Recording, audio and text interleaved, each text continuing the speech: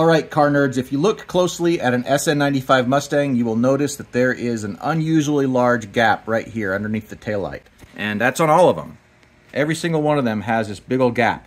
In fact, if you look at the original brochure from 1994, you'll even see the gap is present on the brochure cars. So why did they leave this enormous gap here underneath the taillight? Well, the answer might surprise you. Go ahead and leave a comment down below if you think you can guess why they left that gap there.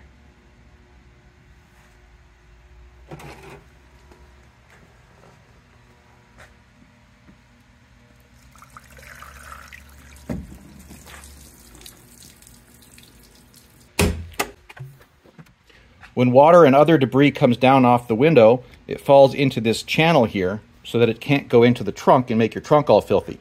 So it has to come out here, and because leaves and other kind of crap can fall in there, they had to leave a gap big enough for that stuff to be able to leave.